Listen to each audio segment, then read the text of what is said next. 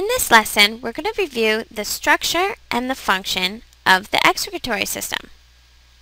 So there are three major functions of the excretory system. One is to remove waste from the body.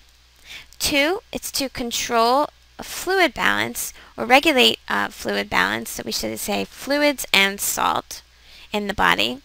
And three, it is to maintain the pH of the body or the acidity of the blood. So these three processes are all vital to maintaining homeostasis or balance in the body.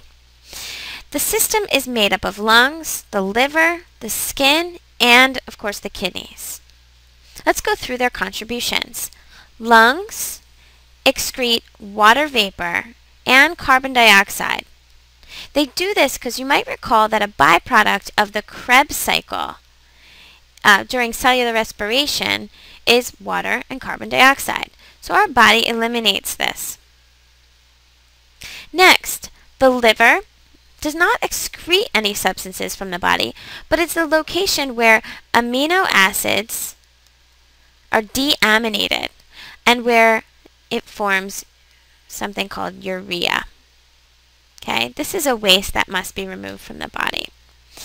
The skin over here excretes sweat, and sweat contains water and salts and also urea that needs to leave the body.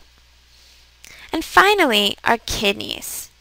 Our kidneys remove excess water and urea from the blood, creating something called urine.